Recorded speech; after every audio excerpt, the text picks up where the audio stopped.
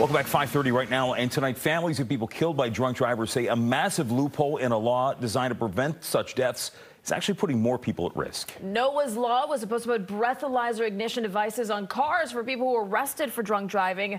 Fox 5 Tom Fitzgerald live tonight in Rockville with those details. Hey, Fitz.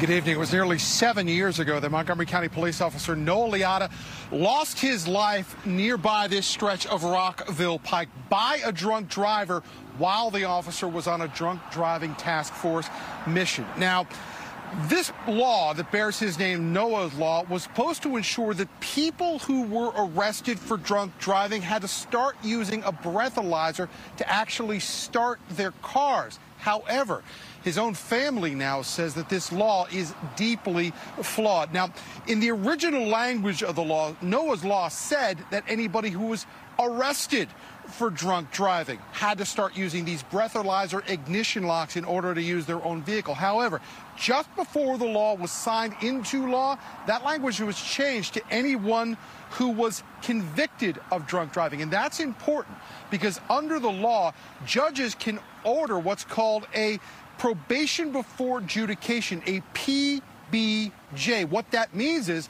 even if somebody pleads guilty to drunk driving, with a PBJ, the judge does not have to make a breathalyzer go on that person's vehicle. The victims of families who have lost loved ones to drunk driving say that is just wrong. The drunk driver hit my family and I doing approximately 125 miles per hour. He split our car in half.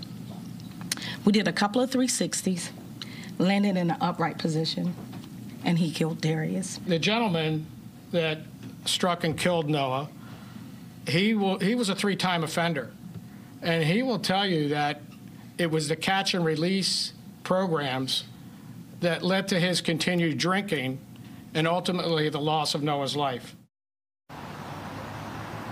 Okay, so what is the fix here? Under this fix law, what would be required is that anybody who is arrested and placed on probation would have to have the breathalyzer interlock placed on their vehicle for at least 180 days. And this is important because both police and lawmakers say this would not only close that loophole, but more importantly, save people's lives. Is this an effective tool to stop drunk driving? Absolutely.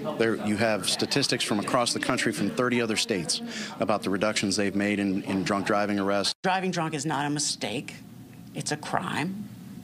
And second of all, this isn't punishment. This is a tool of safety.